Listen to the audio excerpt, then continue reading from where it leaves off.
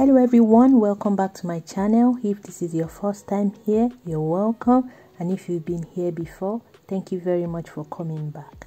My name is Emily and I'm currently a third year medical student at Dnipro Medical Institute in Dnipro, Ukraine. Today's video is on how to apply for your residence permit in Ukraine.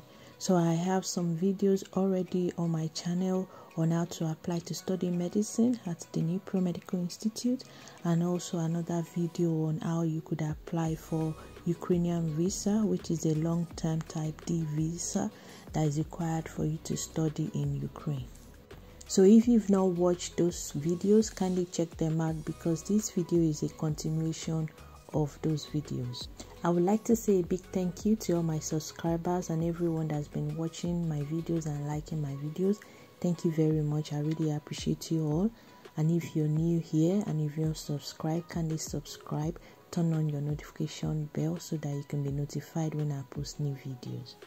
So now to the application for the residence permit. I applied through Medlink students, so this video will also be in relation to applying through Medlink. So if you did not apply through Medlink, I am not sure if it will be the same process, but I'm just going to speak on applying through Medlink students.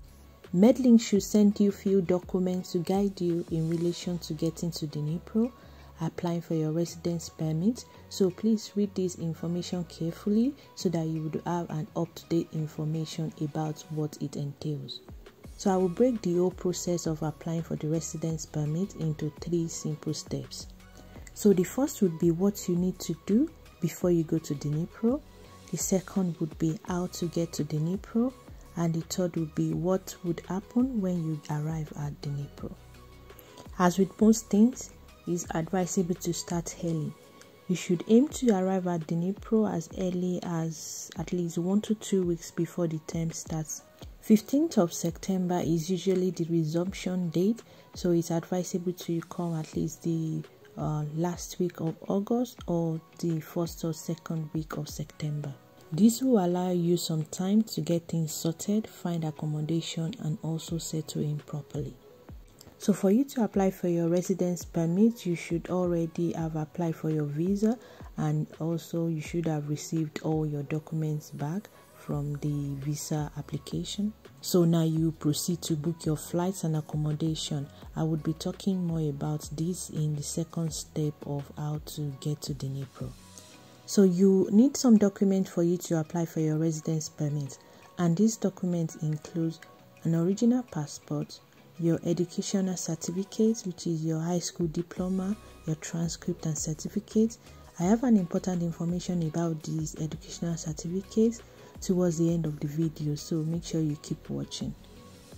The next document is the original invitation letter from the Ministry of Education in Ukraine.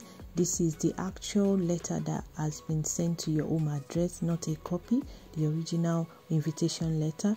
Then you need 12 passport styled photographs, and also due to the COVID-19 pandemic, you need a proof of your COVID-19 immunization. Usually, to be acceptable, you need to have 2 vaccinations of the COVID vaccine. You would also need medical insurance that covers COVID-19 and also insures you to up to 30,000 euros, and a travel insurance also. I have some information about this in my last video on how to apply for a Ukrainian visa, so you can check this out for more information. Depending on the country you are coming from, you might require a proof of COVID test pre-departure, so not more than 72 hours.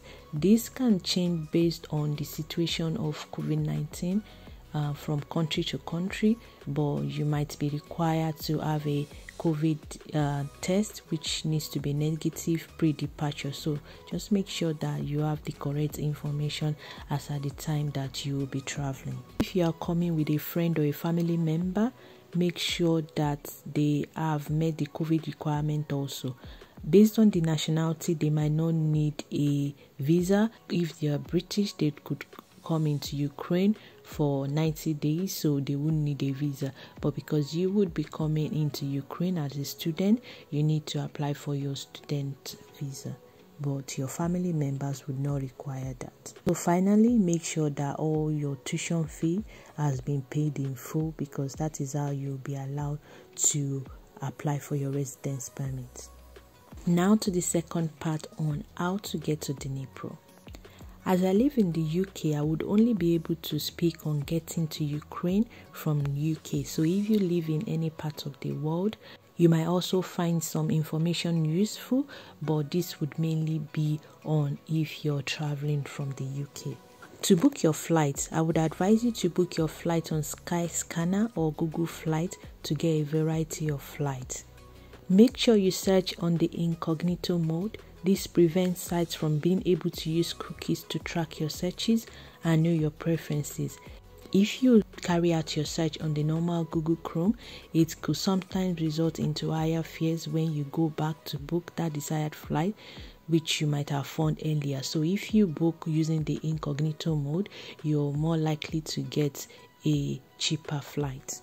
The main airport in Ukraine is the Kiev Boryspil Airport, although there's another airport in Kiev, which is the Kiev Applyiny Airport. You can get direct flights from the UK to Kiev from like London Stansted with Ryanair, from London Gatwick with UIA, which is the Ukrainian International Airline. Then from Manchester, you could get a flight with Ryanair for as cheap as £10 return ticket. Then from London Luton to Kiev Suhani, which is a different airport, with Wizz Air. So these are direct flights from the UK going to Kiev and should take an average of 3 hours 15 minutes to 3 hours 35 minutes. You could also fly from other airports in Aberdeen, Bristol, Edinburgh, Leeds, Glasgow, but you would need to stop over in like Amsterdam, Poland, France, and other countries, and this will take longer for you to get there. So on getting to Kiev, you would need to get to Dnipro. You can do this either by flying from Kiev to Dnipro, or by using the train, or by using the bus. A good place to search for flights or train or buses would be Infobus. It's a platform that allows you to search for your flight or your train or bus ticket directly to Dnipro, and it allows you to pay in pounds or euros, which is quite convenient. Another thing to consider outside your flight would be accommodation in Dnipro. Accommodation in Dnipro can be as cheap or as expensive as you would like it. Booking.com is quite good for searching for accommodation, but a good thing to note is to book close to the city center, like the mainland, which is close to everything like the shopping mall and all the activities, rather than booking at the other side of the bridge, which is more for the residents of Dnipro. So book somewhere close to Mo City or the city center. In the information booklet that Medlink will send you, there are links to some hotels that would give you some discount. So if that's still available by the time you're going, so you can check those hotels out. The final step is what happens when you arrive at Dnipro. Once you've got your visa and booked your flight, you'll be required to fill a landing form to inform Medlink of your arrival date and time. So a personnel from Medlink would pick you up on arrival to Dnipro, not at Kiev. They will pick you up from Dnipro, either from Dnipro airport or bus station or train station. So make sure that it is obvious the method of transport you'll be coming by, and you need to state this if you're flying or you're coming by train or by coach. And also ensure that the arrival time that you would have on this form is the time you arrive at Dnipro and not any other city through which you'll be transiting. Two things you need to do when you land at the airport, probably at Kiev airport. The first thing would be for you to get a Ukrainian SIM card, and this will enable you to contact the personnel that's going to pick you up from the airport or the bus or the train station when you arrive at Dnipro. It will be advisable for you to get this SIM card at Kiev airport. The other thing you will need to do at the Kiev airport is for you to exchange some currency. So if you coming from the UK, then you can exchange few pounds at the airport. When you get to the Dnipro city, you can exchange more currency if you would like, because there is a better rate at the city center in Dnipro than what you will get at the airport. Depending on your arrival time to Dnipro, you might be taken to the Medlink's office or straight to your accommodation. Also, you might be treated to a welcome meal at the restaurant where you will get to meet other students like yourself. When you go to the Medlink's office, you'll be required to submit your documents and sign a contract. So all the documents you brought, like your transcript, your certificate, your letter of invitation from the Ministry of Education, your passport, all these documents will be required at the Medlink's office, and you'll be required to sign a contract before you can proceed your application for the residence permit. After a day or two, you'll be required to go back to the Medlink's office to pick up a paper file with all your required paperwork, which you would take to the immigration office to make your application. It's quite important that you check this file and all the documents that you've been given thoroughly. Check your name, your date of birth, and any other date and important information in this file. If you notice that any information is wrong in this file, it's important that you get it changed at the Medlink's office before you go to the immigration office, because you will definitely be sent back for any error to be corrected before they can process your application. Medlink would guide you on how to get to the immigration office, or they might even drop you there. At the immigration office, you get all your documents and the compact file checked by the receptionist. So if the details are correct, you'll be issued a number with which you'll be called to go into the consultation room, or a room in which you will meet with an immigration officer. This officer will ask you some questions like your name, your date of birth, and just double check the information on the document to make sure that it's correct. Once all your details are correct, you will proceed to pay a fee of about 1,036 griffin. You will pay this at the immigration office, then you will return back to like the waiting area. After some time, the immigration officer will then call you back into the consultation room. When you're called back, your passport photograph will be taken, and also all your fingerprints will be taken. You would check that all the information inputted into the immigration officer system to process your biometrics are correct. Then you'll be required to sign another document to conclude your application. Once all this is done, you will receive an envelope with your health insurance and confirmation of your registration for a temporary residence permit. Also, you would get your passport back. Standard time it takes for your residence permit to be issued to you is about 3 to 4 weeks, but you can get things done faster through Medlinks. They have some arrangement where they can get things done faster, less than 3 weeks, but you'll be required to pay additional fee for this. The immigration officer will require a telephone number through which they can notify you that your residence permit is ready. So when it is ready, then you can go and collect your residence permit.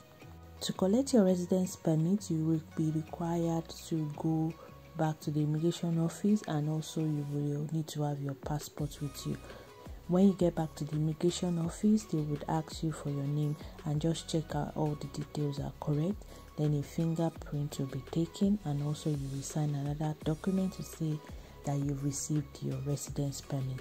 Then you will have to take this permit to the Medlink's office to get a scanned copy of this permit taken. So that pretty much concludes the process of applying for your residence permit in Ukraine. This will allow you to reside in Ukraine for the duration of your course. So just to round this up, I'm just going to give you some tips on how to make this a good experience for you while you're applying for your residence permit. So the first one is the time you go. If you go around September, the weather is usually still mild, so you just need a light jacket to keep warm. Try not to go in the first weekend in September, because there's usually a Jewish festival in Dnipro, and also this is the time during which all students will be coming back for resumption, so the traffic at the airport is usually a lot. You would have to stay longer to go through border control, so to avoid it, it would be nice for you to come maybe the last weekend in August or the second weekend or during the week in September. You will need to get a 2-pin European adapter. This is what will allow you to use all your mobile devices from the UK at Dnipro. So you can get this as cheap as £1 from Poundland. Get a power pack because you can run out of battery, because you'll be using a lot of Google apps and translators and Google Maps, so your battery might run out quite quickly. So make sure you get a power pack. The next one is to take an unlocked phone so that you can use your Ukrainian SIM card on your phone as soon as you get to Kiev. So this is an important information about the educational document. Make sure that you have notarized copies or stamped copies by your school or by your university that you can submit as original. So these documents will be retained at your university for the duration of your course. These documents will not be given back to you. Your official transcript and your certificates will be retained by the university. So if you would not want this to happen, you'll be advised that you get a notarized copy so that you can always have your original copies with you. Another thing is for you to take sufficient cash that you could change into grieving, because you would not be able to open a bank account until you get your residence permit. So make sure that you have enough cash to sustain you for a period of time before you get things sorted. Still on the note of cash, make sure that you have some euros with you if you're stopping over in another European country like Poland or like France, so that if you need to get something, you have money to spend on that. To get you going also, you can get a Monzo card which allows you to withdraw up to £200 per month without any fees. Exchange a few pounds at the airport on arrival. That will just be sufficient for you to get a SIM card and probably just an extra amount of money. When you get to Dnipro, you can exchange as much as you want at a better rate. So the last point is, when you get your SIM card at the airport, you'll be able to have access to internet for easy communication. The guys at the airport will help you to get the SIM running and make sure that it's all set up ready for you to use. Apps would make your life easier when you get to Dnipro. The first one is Google Translate. You would find a lot of people that don't communicate in English, so having Google Translate will help you to communicate with the indigenes. And also you can get one with camera. Even if you're at the supermarket, you like to get something and it's written in Russian or Ukrainian, you can use this camera to scan and it will translate the language to English for you. Another app that will be useful for you is Google Maps. Google Map to be able to navigate the city, and maybe an offline copy of the Dnipro map that might be handy if you have no access to internet connection. Then the last one would be Uklon. It's for taxis that enables you to get around. It's cheaper than Uber, and also you can request for a minimum charge for a trip. This is the minimum price at which a taxi driver will be willing to offer you a ride. So it's quite good that you could set your limit to how much you can afford. It's cheaper than Uber, and you can request for the minimum charge for a trip. I feel I've covered a lot of information about applying for residence permits in Ukraine. Thank you very much for listening. If you've not subscribed to my channel, kindly subscribe, like and share my videos. And also, if you would need me to do any other videos, kindly let me know. I will try as much as possible to cover these topics. Thank you very much once again, and I'll see you in my next video. Bye for now.